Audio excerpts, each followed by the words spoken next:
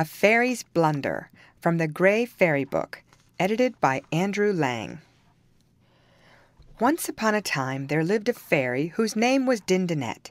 She was the best creature in the world, with the kindest heart, but she had not much sense, and was always doing things to benefit people which generally ended in causing pain and distress to everybody concerned.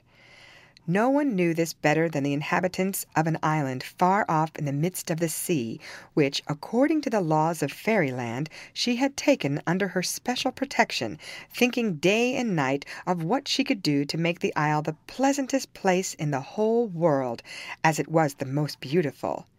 Now, what happened was this. As the fairy went about unseen from house to house, she heard everywhere children longing for the time when they would be grown up and able, they thought, to do as they liked, and old people talking about the past and sighing to be young again. "Is there no way of satisfying these poor things?" she thought, and then one night an idea occurred to her. "Oh, yes, of course. It has been tried before, but I will manage better than the rest with their old fountain of youth, which, after all, only made people young again. I will enchant the spring that bubbles up in the middle of the orchard, and the children that drink of it shall at once become grown men and women, and the old people return to the days of their childhood." And without stopping to consult one single other fairy who might have given her good advice, off rushed Dindinette to cast her spell over the fountain. It was the only spring of fresh water in the island, and at dawn was crowded with people of all ages come to drink at its source. Delighted at her plan for making them all happy, the fairy hid herself behind a thicket of roses and peeped out whenever footsteps came that way.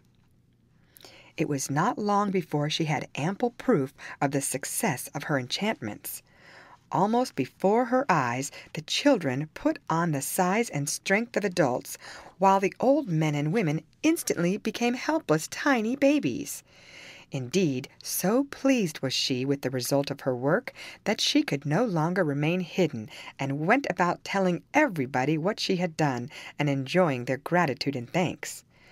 But after the first outburst of delight at their wishes being granted, people began to be a little frightened at the rapid effects of the magic water. It was delicious to feel yourself at the height of your power and beauty, but you would wish to keep so always. Now this was exactly what the fairy had been in too much of a hurry to arrange, and no sooner had the children become grown up and the men and women become babies than they all rushed on to old age at an appalling rate.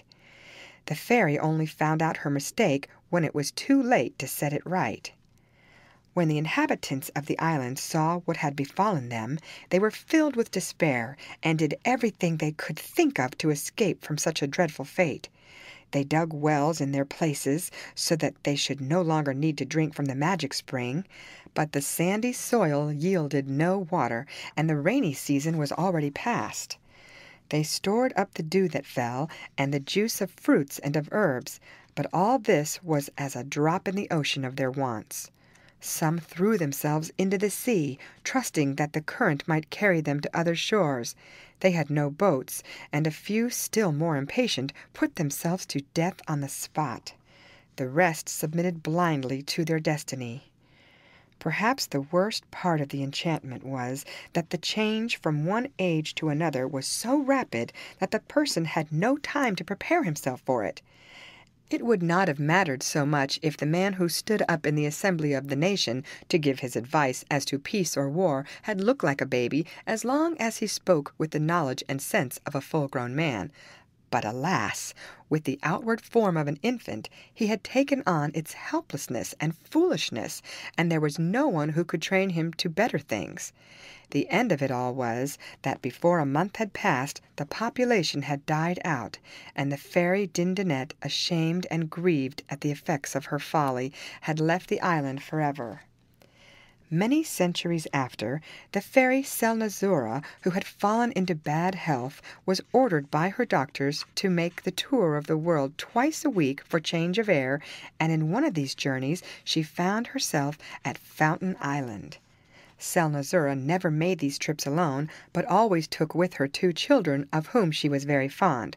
Cornichon, a boy of 14, bought in his childhood at a slave market, and Toupette, a few months younger, who had been entrusted to the care of the fairy by her guardian, the genius Kristopo. Cornichon and Toupette were intended by Selnozoura to become husband and wife as soon as they were old enough. Meanwhile they traveled with her in a little vessel whose speed through the air was just 1,950 times greater than that of the swiftest of our ships. Struck with the beauty of the island, Selnozoura ran the vessel to ground, and leaving it in the care of the dragon which lived in the hold during the voyage, stepped on shore with her 2 companions. Surprised at the sight of a large town whose streets and houses were absolutely desolate, the fairy resolved to put her magic arts in practice to find out the cause. While she was thus engaged, Cornichon and Toupette wandered away by themselves, and by arrived at the fountain, whose bubbling waters looked cool and delicious on such a hot day.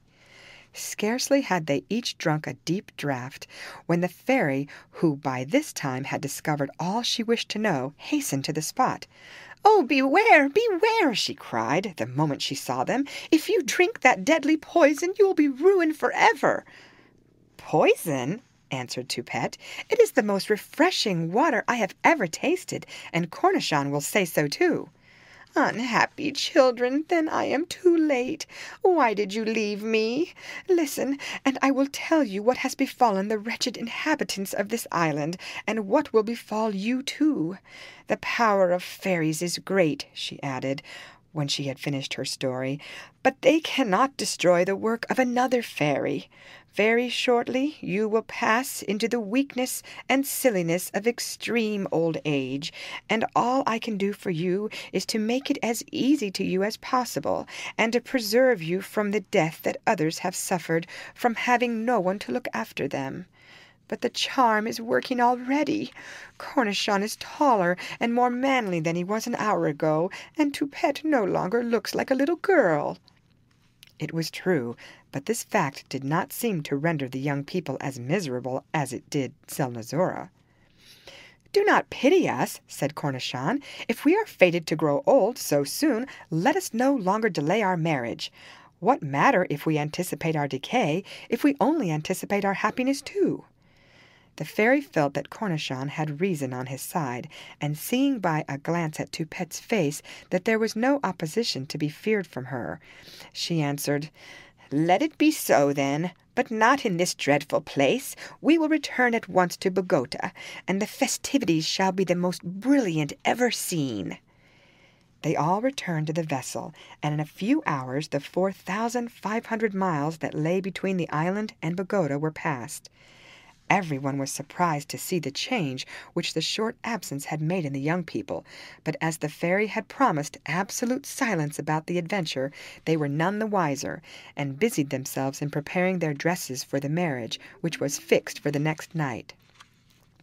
Early on the following morning the genius Kristopo arrived at the court on one of the visits he was in the habit of paying his ward from time to time. Like the rest, he was astonished at the sudden improvement in the child. He had always been fond of her, and in a moment he fell violently in love. Hastily demanding an audience of the fairy, he laid his proposals before her, never doubting that she would give her consent to so brilliant a match. But Selnozoura refused to listen, and even hinted that in his own interest Kristopo had better turn his thoughts elsewhere. The genius pretended to agree, but instead he went straight to Toupette's room, and flew away with her through the window, at the very instant that the bridegroom was awaiting her below. When the fairy discovered what had happened, she was furious, and sent messenger after messenger to the genius in his palace at Ratebeuf, commanding him to restore Toupette without delay, and threatening to make war in case of refusal. Kristopo gave no direct answer to the fairy's envoys, but kept Toupette closely guarded in a tower, where the poor girl used all her powers of persuasion to induce him to put off their marriage. All would, however, have been quite vain if, in the course of a few days, sorrow, joined to the spell of the magic water, had not altered her appearance so completely that Kristopo was quite alarmed, and declared that she needed amusement and fresh air, and that, as his presence seemed to distress her, she should be left her own mistress. But one thing he declined to do, and that was to send her back to Bogota. In the meantime, both sides had been busily collecting armies, and Kristopo had given the command of his to a famous general, while Selnozoura had placed Cornichon at the head of her forces. But before war was actually declared, Toupette's parents, who had been summoned by the genius, arrived at Ratibouf. They had never seen their daughter since they parted from her as a baby, but from time to time travelers to Bogota had brought back accounts of her beauty. What was their amazement, therefore, at finding, instead of a lovely girl, a middle-aged woman, handsome indeed, but quite faded, looking in fact older than themselves. Kristopo, hardly less astonished than they were at the sudden change, thought that it was a joke on the part of one of his courtiers, who had hidden Toupette away and put this elderly lady in her place. Bursting with rage, he sent instantly for all the servants and guards of the town, and inquired who had the insolence to play him such a trick, and what had become of their prisoner.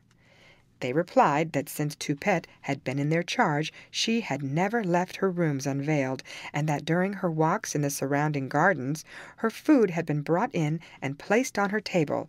As she preferred to eat alone, no one had ever seen her face, or knew what she was like. The servants were clearly speaking the truth, and Kristopo was obliged to believe them. But, thought he, if they have not had a hand in this, it must be the work of the fairy, and in his anger he ordered the army to be ready to march. On her side, Selnozoura of course knew what the genius had to expect, but was deeply offended when she heard of the base trick which she was believed to have invented. Her first desire was to give battle to Kristopo at once, but with great difficulty her ministers induced her to pause, and to send an ambassador to Kristopo to try to arrange matters. So the Prince Zepredy departed for the court of Ratibouf, and on his way he met Cornichon, who was encamped with his army just outside the gates of Bogota. The prince showed him the fairy's written order that for the present peace must still be kept, and Cornichon, filled with longing to see Toupette once more, begged to be allowed to accompany Zepredy on his mission to Ratibouf. By this time the genius's passion for Toupette, which had caused all these troubles, had died out, and he willingly accepted the terms of peace offered by Zepredy, though he informed the prince that he still believed the fairy to be guilty of the dreadful change in the girl. To this the prince only replied that on that point he had a witness who could prove better than anyone else if it was Toupette or not, and desired that Cornichon should be sent for. When Toupette was told that she was to see her old lover again, her heart leapt with joy, but soon the recollection came to her of all that had happened, and she remembered that Cornichon would be changed as well as she. The moment of their meeting was not all happiness, especially on the part of Toupette, who could not forget her lost beauty, and the genius who was present was at last convinced that he had not been deceived, and went out to sign the treaty of peace, followed by his attendants. "Ah, Toupette, my dear Toupette!" cried Cornichon, as soon as they were left alone. "Now that we are once more united, let our past troubles be forgotten."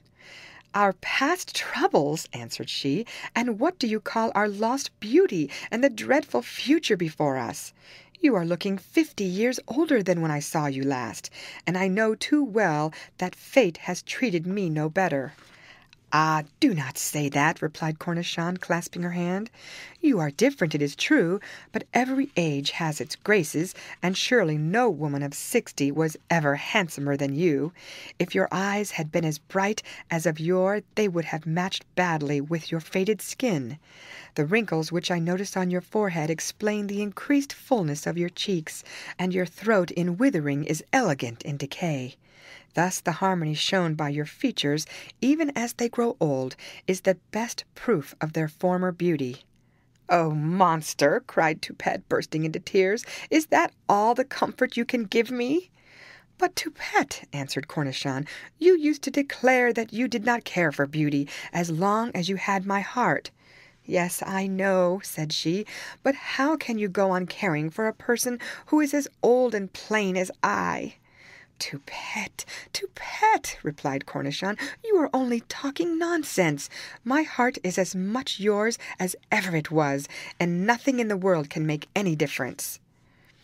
At this point of the conversation the Prince Zepredy entered the room, with the news that the genius, full of regret for his behaviour, had given Cornichon full permission to depart for Pagoda as soon as he liked, and to take Toupette with him, adding that, though he begged that they would excuse his taking leave of them before they went, he hoped before long to visit them at Pagoda. Neither of the lovers slept that night, Cornichon from joy at returning home, Toupette from dread of the blow to her vanity which awaited her at Pagoda. It was hopeless for Cornichon to try to console her during the journey with the reasons he had given the day before. She only grew worse and worse, and when they reached the palace went straight to her old apartments, entreating the fairy to allow both herself and Cornichon to remain concealed and to see no one. For some time after their arrival the fairy was taken up with the preparations for the rejoicings which were to celebrate the peace, and with the reception of the genius, who was determined to do all in his power to regain Selnozoura's lost friendship. Cornichon and Toupette were therefore left entirely to themselves, and though this was only what they wanted, still they began to feel a little neglected. At length, one morning, they saw from the windows that the fairy and the genius were approaching, in state, with all their courtiers in attendance. Toupette instantly hid herself in the darkest corner of the room, but Cornichon, forgetting that he was now no longer a boy of 14, ran to meet them. In so doing he tripped and fell, bruising one of his eyes severely. At the sight of her lover lying helpless on the floor, Toupette hastened to his side, but her feeble legs gave way under her, and she fell almost on top of him, knocking out 3 of her loosened teeth against his forehead. The fairy, who entered the room at this moment, burst into tears, and listened in silence to the genius, who hinted that by and by everything would be put right. "At the last assembly of the fairies," he said, "when the doings of each fairy were examined and discussed, a proposal was made to lessen as far as possible the mischief caused by Dindonette by enchanting the fountain, and it was decided that as she had meant nothing but kindness, she should have the power of undoing 1/2 of the spell. Of course, she might always have destroyed the fatal fountain, which would have been best of all, but this she never thought of. Yet, in spite of this, her heart is so good that I am sure that the moment she hears that she is wanted she will fly to help. Only before she comes, it is for you, madam, to make up your mind which of the 2 shall regain their former strength and beauty." At these words the fairy's soul sank. Both Cornichon and Toupette were equally dear to her, and how could she favour one at the cost of the other? As to the courtiers, none of the men were able to understand why she hesitated a second to declare for Toupette, while the ladies were equally strong on the side of Cornichon. But, however undecided the fairy might be, it was quite different with Cornichon and Toupette. "Ah, my love," exclaimed Cornichon, "at length I shall be able to give you the best proof of my devotion by showing you how I value the beauties of your mind above those of your body. While the most charming women of the court will fall victims to my youth and strength, I shall think of nothing but how to lay them at your feet and pay heartfelt homage to your age and wrinkles." "Not so fast," interrupted Toupette. "I don't see why you should have it all. Why do you heap such humiliations upon me? But I will trust to the justice of the fairy, who will not treat me so." Then she entered her own rooms, and refused to leave them, in spite of the prayers of Cornichon, who begged her to let him explain. No one at the court thought or spoke of any other subject during the few days before the arrival of Dindonette, whom everybody expected to set things right in a moment. But alas, she had no idea herself what was best to be done, and always adopted the opinion of the person she was talking to. At length a thought struck her, which seemed the only way of satisfying both parties, and she asked the fairy to call together all the court and the people to hear her decision. "Happy is he," she began, "who can repair the evil he has caused, but happier he who has never caused any." As nobody contradicted this remark, she continued, "To me it is only allowed to undo one half of the mischief I have wrought. I could restore you your youth," she said to Cornichon, "or your beauty," turning to Toupette. "I will do both, and I will do neither." A murmur of curiosity arose from the crowd, while Cornichon and Toupette trembled with astonishment. "No," went on Dindonette, "never should I have the cruelty to leave one of you to decay, while the other enjoys the glory of youth. And as I cannot restore you both at once to what you were, one half of each of your bodies shall become young again, while the other half goes on its way to decay. I will leave it to you to choose which half it shall be. If I shall draw a line around the waist, or a line straight down the middle of the body." She looked about her proudly, expecting applause for her clever idea. But Cornichon and Toupette were shaking with rage and disappointment, and everyone else broke into shouts of laughter. In pity for the unhappy lovers, Selnozoura came forward. "Do you not think," she said, "that instead of what you propose, it would be better to let them take it in turns to enjoy their former youth and beauty for a fixed time? I am sure you could easily manage that." "What an excellent notion!" cried Dindonette. "Oh, yes, of course, that is best. Which of you shall I touch first?" "Touch her," replied Cornichon, who was always ready to give way to Toupette. "I know her heart too well to fear any change." So the fairy bent forward and touched her with her magic ring, and in one instant the old woman was a girl again. The whole court wept with joy at the sight, and Toupette ran up to Cornichon, who had fallen down in his surprise, promising to pay him long visits and tell him of all her balls and water parties. The two fairies went to their own apartments, where the genius followed them to take his leave. "Oh, dear!" suddenly cried Dindonette, breaking into the farewell speech of the genius. "I quite forgot to fix the time when Cornichon should in his turn grow young. How stupid of me! And now I fear it is too late, for I ought to have declared it before I touched Toupette with the ring. Oh, dear! Oh, dear! Why did nobody warn me?"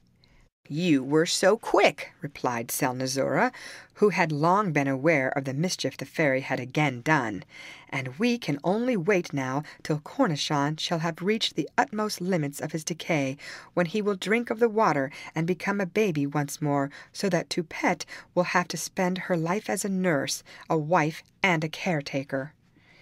After the anxiety of mind and the weakness of body to which for so long Toupette had been a prey, it seemed as if she could not amuse herself enough, and it was seldom indeed that she found time to visit poor Cornichon, though she did not cease to be fond of him or to be kind to him. Still, she was perfectly happy without him, and this the poor man did not fail to see, almost blind and deaf from age though he was. But it was left to Kristopo to undo at last the work of Dindonette, and give Cornichon back the youth he had lost, and this the genius did all the more gladly, as he discovered quite by accident that Cornichon was in fact his son. It was on this plea that he attended the great yearly meeting of the fairies, and prayed that, in consideration of his services to so many of the members, this one boon might be granted him. Such a request had never before been heard in Fairyland, and was objected to by some of the older fairies, but both Kristopo and Selnozoura were held in such high honor that the murmurs of disgust were set aside, and the latest victim to the enchanted fountain was pronounced to be free of the spell. All that the genius asked in return was that he might accompany the fairy back to Pagoda, and be present when his son assumed his proper shape. They made up their minds they would just tell Toupette that they had found a husband for her, and give her a pleasant surprise at her wedding, which was fixed for the following night. She heard the news with astonishment and many pangs for the grief which Cornichon would certainly feel at his place being taken by another. But she did not dream of disobeying the fairy, and spent the whole day wondering who the bridegroom could be. At the appointed hour a large crowd assembled at the fairy's palace, which was decorated with the sweetest flowers known only to fairyland. Toupette had taken her place, but where was the bridegroom? "Fetch Cornichon," said the fairy to her chamberlain. But Toupette interposed. "Oh, madam, spare him, I entreat you, this bitter pain, and let him remain hidden and in peace." "It is necessary that he should be here," answered the fairy, "and he will not regret it." And as she spoke, Cornichon was led in, smiling with the foolishness of extreme old age at the sight of the gay crowd. "Bring him here," commanded the fairy, waving her hand towards Toupette, who started back from surprise and horror. Selnozoura then took the hand of the poor old man, and the genius came forward and touched him 3 times with his ring, when Cornichon was transformed into a handsome young man. "May you live long," the genius said, "to enjoy happiness with your wife, and to love your father." And that was the end of the mischief wrought by the fairy Dindonette. The end.